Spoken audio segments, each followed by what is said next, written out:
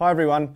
Now we're going to jump right into the guts of LinkFit and show you one of the most important features and one of the best features of LinkFit, which is how to run your sessions and training agendas right through the calendar. That includes being able to bill the clients, track all of the important metrics from their purchase orders and everything right through the calendar. And this is where the automation of LinkFit really starts to kick in and where the magic starts to happen. So let's jump straight in and take a look. You'll first notice, obviously, that we have all of the regular functions of LinkFit accessible at the top in the menu, and down to the left side we have some quick links to get you to the most relevant data that you might need whilst being on the calendar. The calendar's essentially been adopted as our home screen because of the fact that we spend most of our time here as personal trainers managing our client schedules, our sessions and our appointments. Like most other calendars, we've got basic functions. We can jump forward and backwards in time.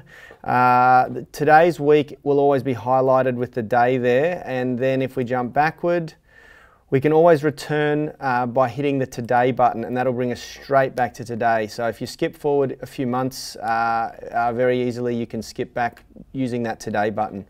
Over to the right side, you'll find the month, week and day view options. The option that's selected is always going to be highlighted in orange, so it always defaults to the week view because that's generally where we do most of our work. The month view is a nice little summarized version of a month view. Each day is basically condensed with an icon letting you know how many more events or items are in that calendar day. So if you look down to the 12th here, that's today. It's nicely highlighted. It tells me that there's 11 more events. If I want to see that agenda in full, I can click and open, and there you have my day's agenda.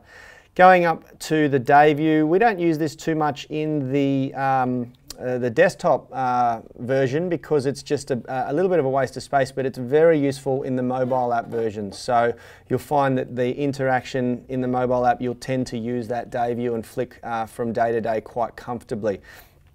If we go back over to the left here, under the quick links, you've got your calendars. And this is a list of every calendar in your organization. For me, we've got every trainer, we've got our administrative staff, we've got our manager, our marketing manager, myself. I've also got a test calendar. I play around with stuff quite a lot. And then we've got, you'll see client sessions and client events.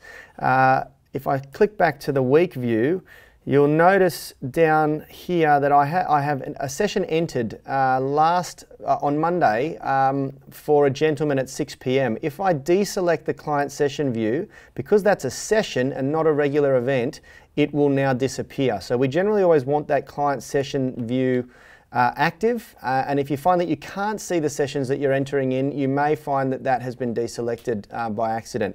So I tend to say keep that one selected. Now I can obviously deselect my calendar, and this gives you an idea of what it's going to look like when you first jump into LinkFit. You've got a blank canvas, and I really strongly urge that you get in there and start blocking out your day and your daily schedule. So we'll reselect that again.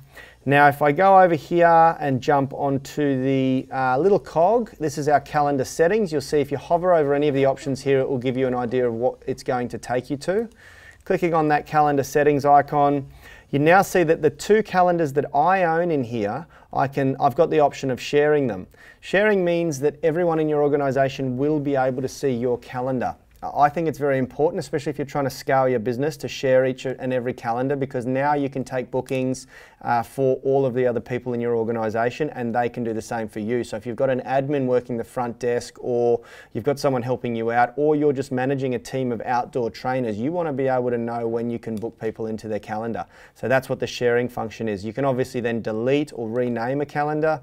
The next one is the cog here will take you to an option to alter the starting day for your week. I prefer to start my day on a Sunday. Some people don't like that. So you can then drop it down and choose to start the calendar on any day of the week. Once you select that, refresh the screen, refresh the page, and that will update that day for you.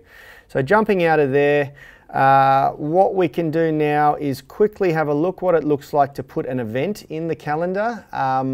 and that you can do that essentially by clicking anywhere on the calendar, and then you can adjust the details. I'm going to go into that in more detail in the next video, and we'll show you how to enter an event into the calendar.